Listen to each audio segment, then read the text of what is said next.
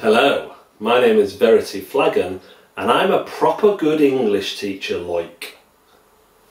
I've also just filmed BrewTube.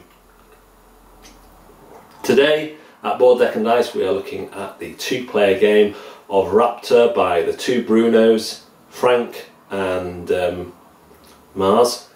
And Raptor is a two-player asymmetrical game, which means that both sides play a little differently. In Raptor you have one side which is the Raptor mama and her little baby raptors, and the other side which is the scientists. The Raptor mama is simply trying to get three of her babies out of the exits, which are the half circles, but one of the scientists is having a sleep, get back up. Or eat all the scientists that are currently on the board, which starts at 4 but could be more. The scientists are trying to capture 3 babies, or shoot the mama raptor with these little bullets, which will then come over here, 5 times and have 5 active sleep tokens on the mama raptor.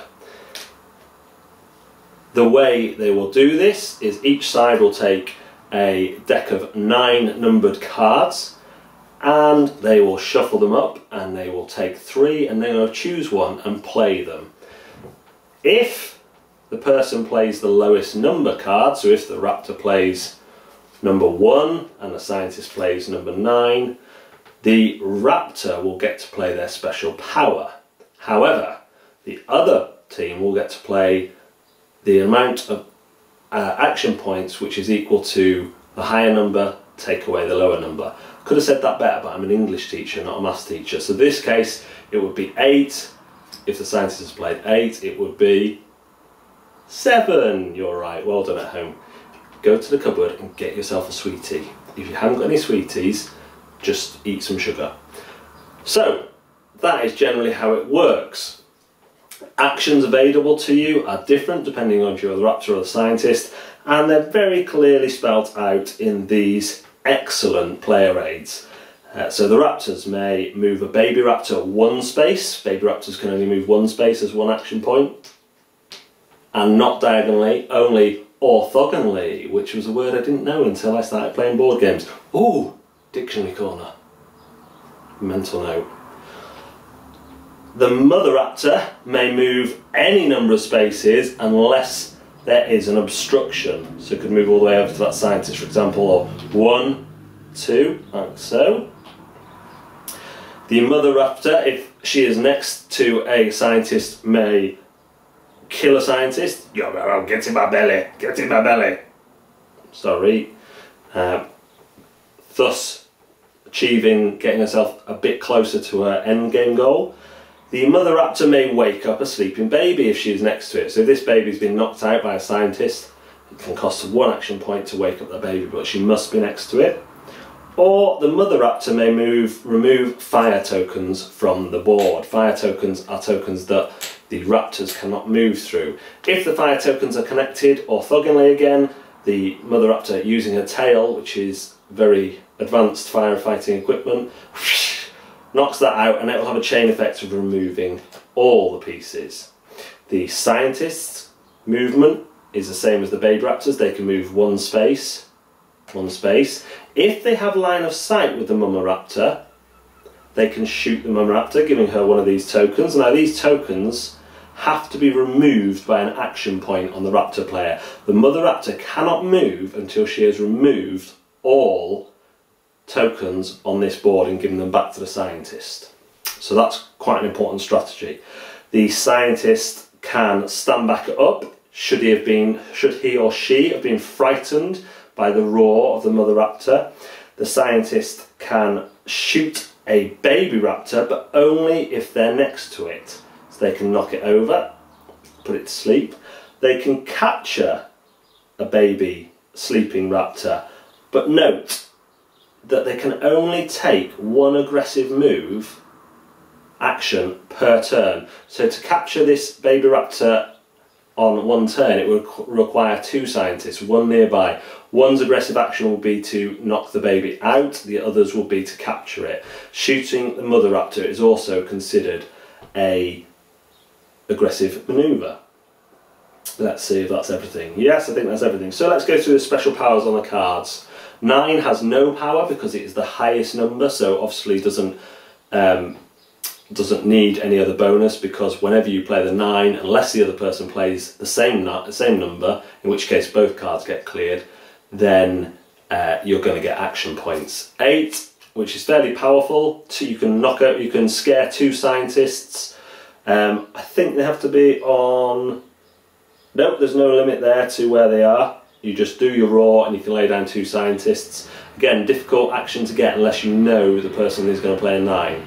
7 allows you to remove any number of 3 sleeping tokens from your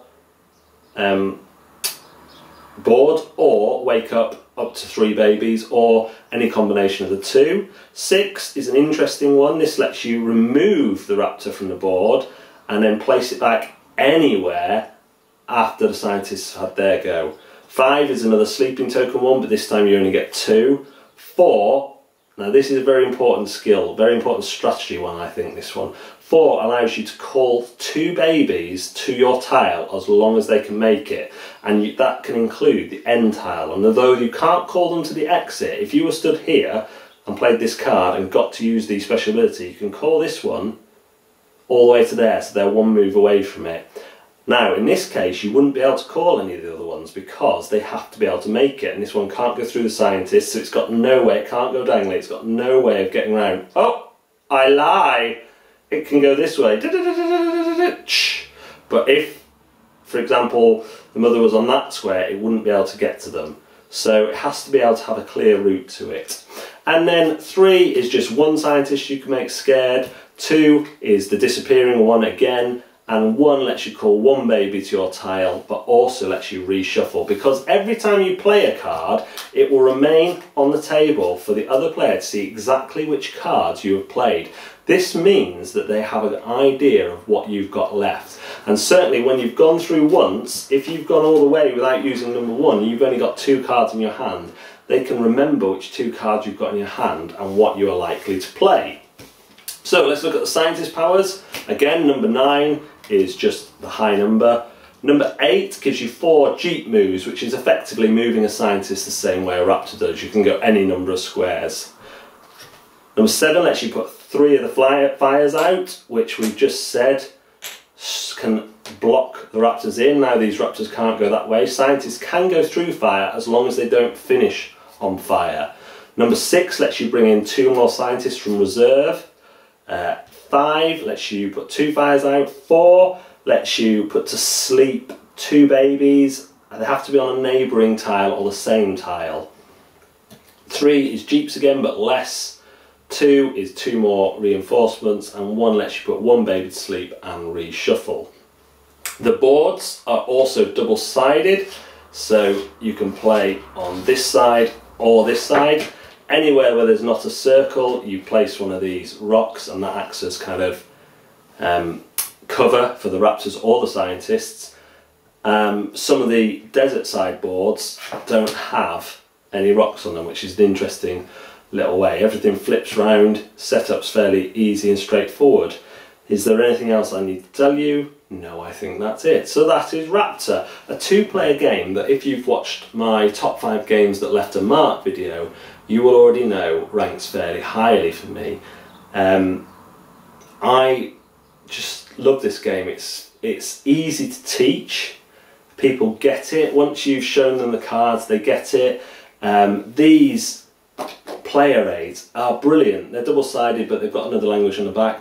But they just explain not only everything you can do, but briefly what the scientists might do as well. So you've got a real chance of kind of trying to work out what they're up to. Most times I play this, the scientists do win, I have to say. I had one gutting go where I just went super aggressive with the Mama Raptor and ate everything I could see, and then it was fire that let me down in the end, and I did have a poor draw. So because you're only drawing 3 cards at a time, there is some amount of luck that comes into it, but you've only got 9 cards, so I kind of feel it's not enough luck for me not to like the game, and I'm probably one who doesn't mind lucky games anyway. I beat my brother at Star Wars Risk as the Rebels the other day when really I shouldn't have beaten him. But I did, mainly due to a lucky dice roll, and it was funny. James, eat that. So I really like Raptor. The rules, nice, they come in nicely presented. They give demonstrations of everything. It is one that it helps to get the board out and just work through when you've got the rules there, but then I say that about most games. The intimidation factor, yeah, there's a few bits to it. The board's double-sided, there's a few tokens and stuff that you put out, you've got all these models, but still I think when you see there's only 9 cards and the iconography is really good, I think it's okay. Okay, good rule book, low to medium intimidation factor. I really rate this game. I love it. It's one of my favourite 2-player games. Not my favourite 2-player game, which I shall probably review in the coming days. Little surprise for you there, something to look forward to. So, that is Raptor. This is Board, Deck and Dice. Thanks for watching.